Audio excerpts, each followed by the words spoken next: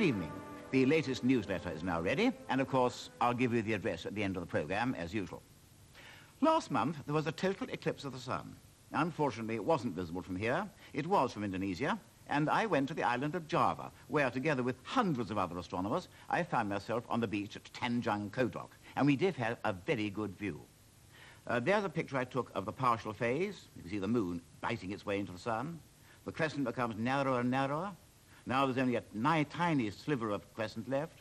And then for over 5 minutes, we had the wonderful sight of totality, with the moon blocking out the sun completely, and we had that lovely view of the sun's atmosphere, which we call the corona, made up of intensely rarefied gas at a very high temperature, although there's not much actual heat there, and it is in fact expanding. It has no hard and sharp boundary. It simply thins out into space until you can't detect it any longer. And then there is the solar wind, made up of streams of particles coming out from the sun all the time in all directions. And the solar wind particles can make themselves felt in many ways. For example, they affect the tails of comets. When a comet's coming in toward the sun, the solar wind forces the tail so that it points away from the sun, as that Halley's comet will do as it comes into the sun towards perihelion in February 1986. And the tail will then still be pointing away from the sun, and on the outward journey, the tail will actually go first. And that's mainly the effect of the solar wind. And then solar wind particles can enter the zones of charged particles surrounding the Earth, the so-called Van Allen zones, overload them, and particles then cascade down into the upper air, producing those lovely glows we call aurorae. And that also is due to the solar wind. And I suppose we can say that the heliosphere, and that's the boundary where the sun's influence is dominant, ends when you can no longer detect the solar winds. And that's a long way out. Up to now, we've never known how far, because we've never been able to send anything there. But now we can, and 2 probes, Pioneers 10 and 11, are sending back information about the outer part of the heliosphere. Now, the first of these was Pioneer 10, and that was launched in 1972. I talked about it then at length, because its main job was to go and take the first really good look at the planet Jupiter. Now, Jupiter is visible in the evening sky now, rather low down, and with a telescope, you can see its belts and its 4 bright moons. The Pioneer 10 sent back really close-up pictures, including this one, which shows the red spot. It was followed by Pioneer 11, which did the same kind of thing, but didn't follow quite the same path. Now, Pioneer 10, remember, launched in March 72, actually went past Jupiter, and then began a never-ending journey out of the solar system. It will not come back. And in late April this year, it reached a distance from the sun equal to the present distance of Pluto, bearing in mind that Pluto, at the moment, is closer in than Neptune. And then, on 13th of June this year, only a little while ago now, Pioneer 10 crossed the orbit of Neptune. And so it's now the furthest probe we've ever tracked. Pioneer 11 was rather different. That went off a year later. It bypassed Jupiter, sending back pictures, and it was then given an extra impetus, which sent it past Saturn, and it obtained the first pictures from there, before it also started a never-ending journey out of the solar system. So note that those 2 probes are now going out of the solar system in opposite directions, and we are still in touch with them.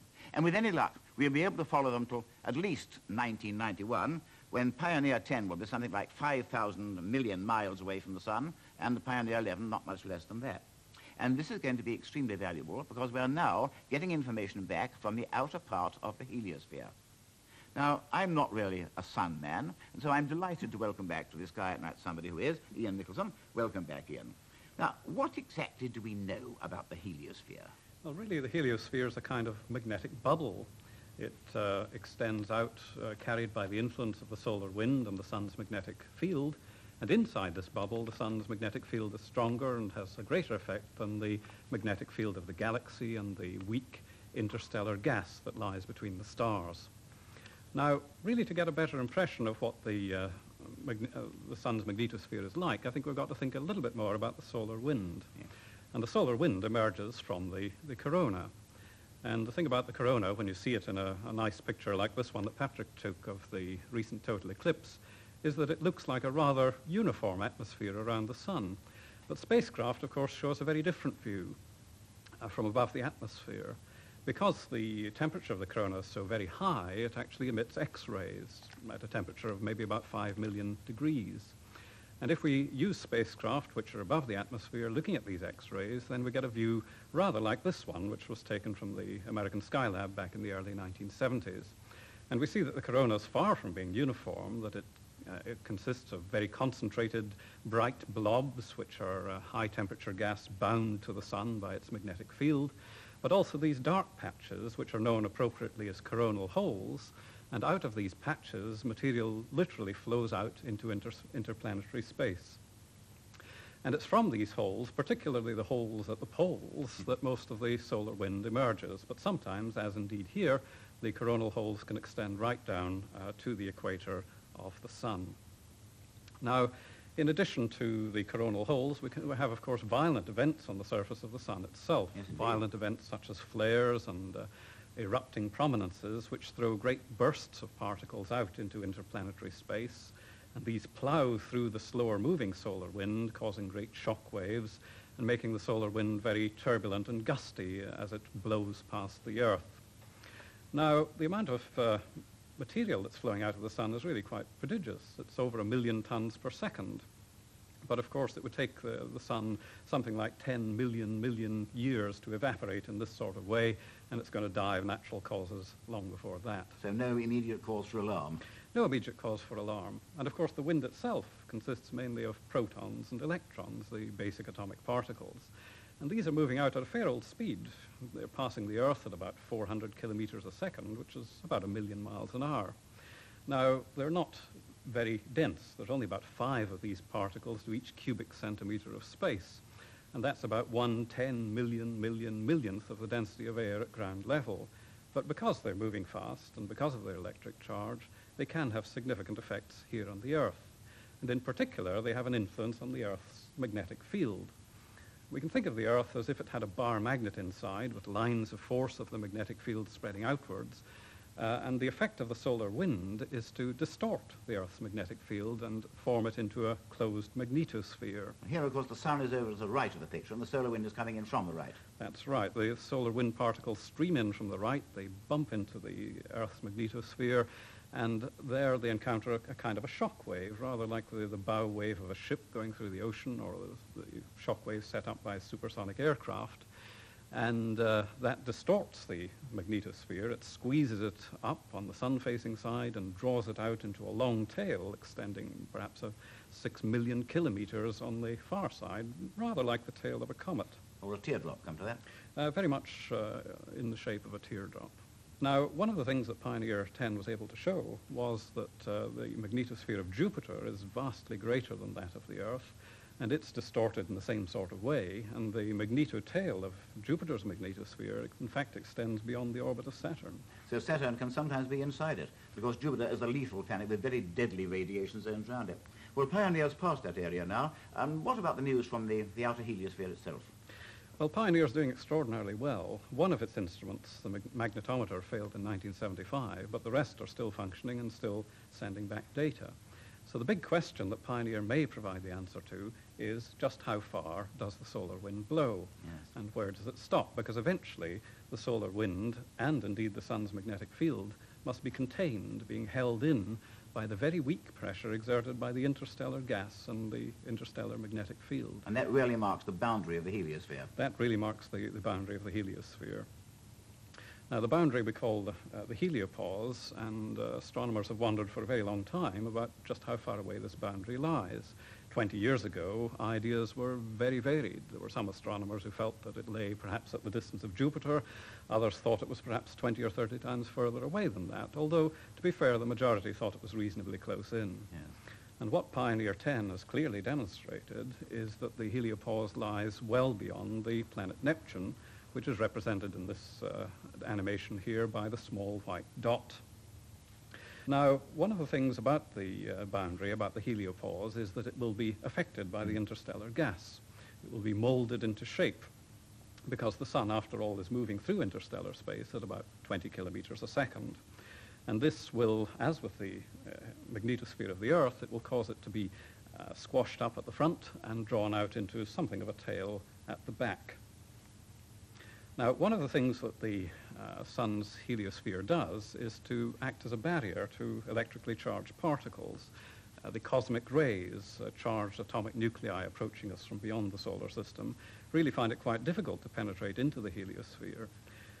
Some of them get through, admittedly, but when the sun is highly active, most of them get reflected back into space. And then when the sun's activity drops, then the cosmic rays find it easier to get into the inner parts of the solar system.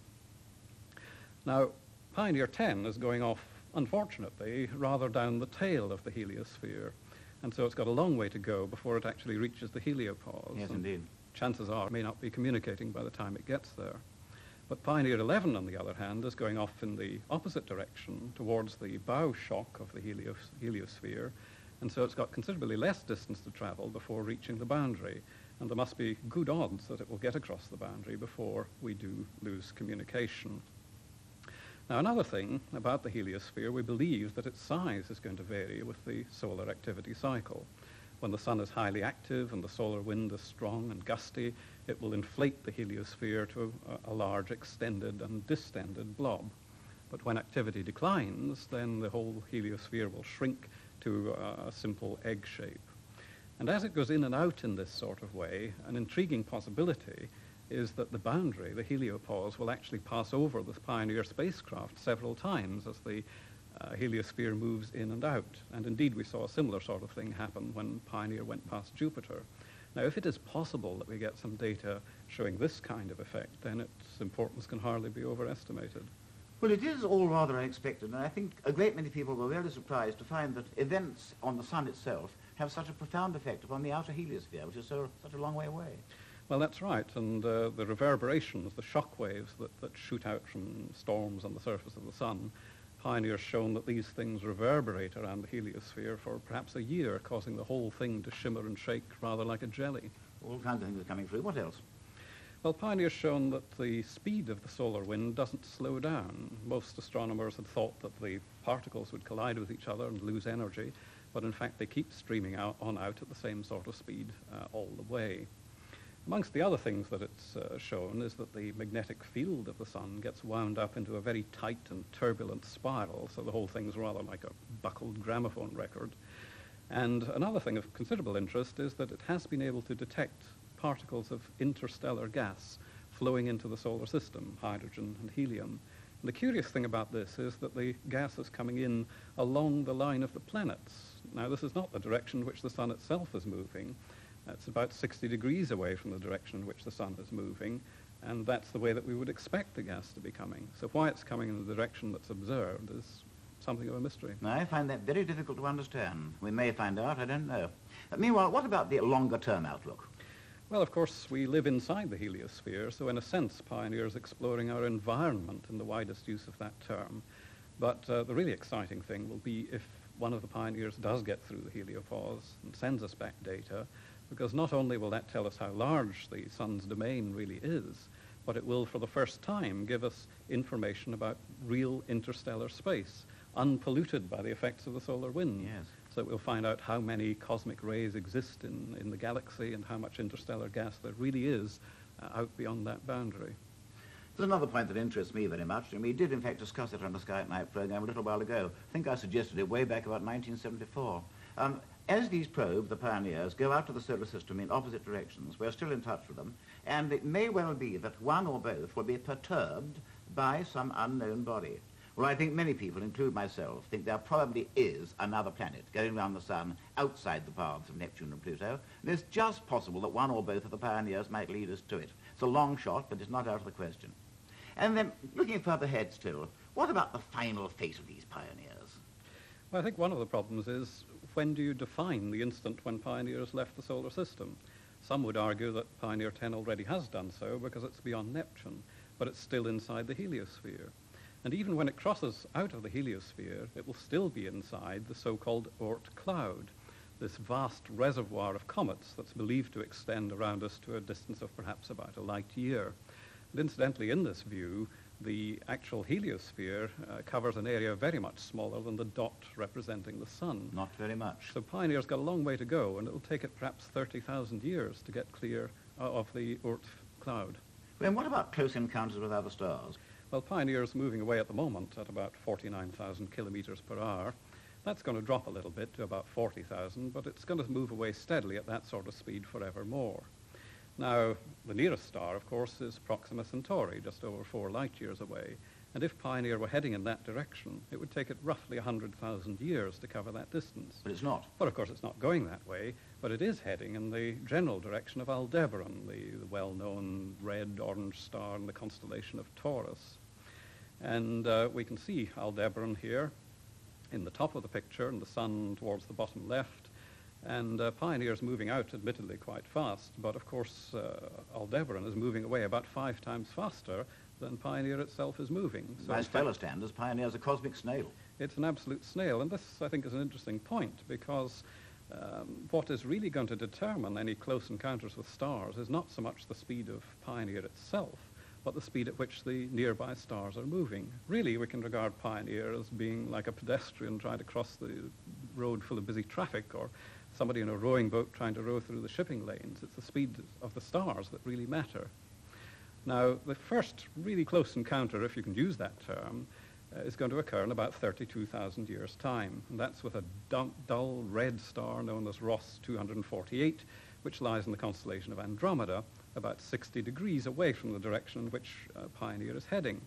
But Ross 248 is coming our way at about 80 kilometers per second, and it's going to pass from above the orbit of Pioneer to below it, making its closest approach in 32,610 years, and thereafter it will pass within about 3 light years of the Sun a little time later. What next?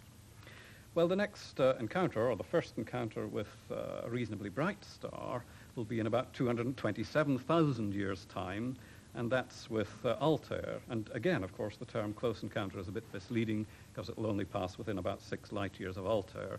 But there's Altair in the well-known summer triangle made up of Deneb, Vega, and Altair. And Altair is a rather different kind of star from the Sun. It's somewhat hotter, it's rotating rather rapidly on its axis, and at the present time it's at a distance of about 10 light years, but Pioneer will get somewhat closer to it than we do. Well, I don't think Altair is at all the kind of star likely to have inhabited planets going around. It's not that kind of star at all. But just in case any alien race does find Pioneer 10, it carries a plaque, and that plaque has always rather intrigued me. I don't know about you. Yes, it's a work of art, really. The idea is to show humanoid creatures to scale against a drawing of the spacecraft itself. And then along the bottom, you can see that the spacecraft came away from the 3rd planet and went by means of the 5th planet. But perhaps the most interesting thing is this converging set of radial lines on the left-hand side there, which is supposed to locate the solar system in space and time by reference to the nearby pulsars, these pulsating radio sources, which presumably would be known to other alien intelligences as well. What worries me about that is that the Pioneer is going to take a long, long time to get there, and pulsars may be fairly short-lived on the cosmic scale. Well, that's right, so that the times of them will have changed, but it may be possible to use their timings to date back to when the Pioneer was launched. Well, one thing I'm afraid that we shan't know is whether Pioneer 10 or Pioneer 11 will ever be collected by an alien civilization. But I think as a measure of our changed attitude, it's been thought worthy of doing at all. Iain, thank you very much indeed. So, there we have it.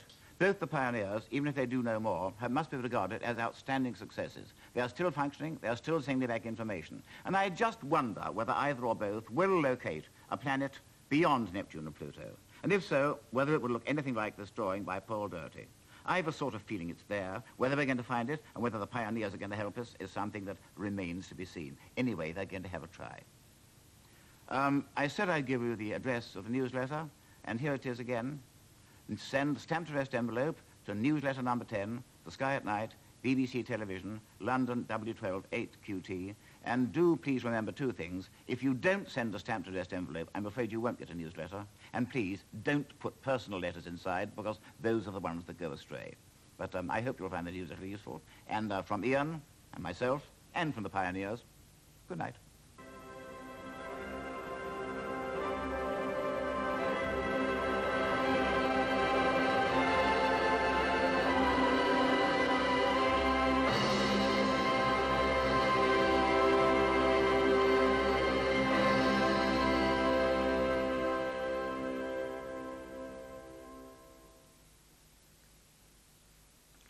That edition of The Sky at Night will be repeated next Saturday at 6:50 on BBC 2, and the next one can be seen here on 1 on Sunday, the 31st of July.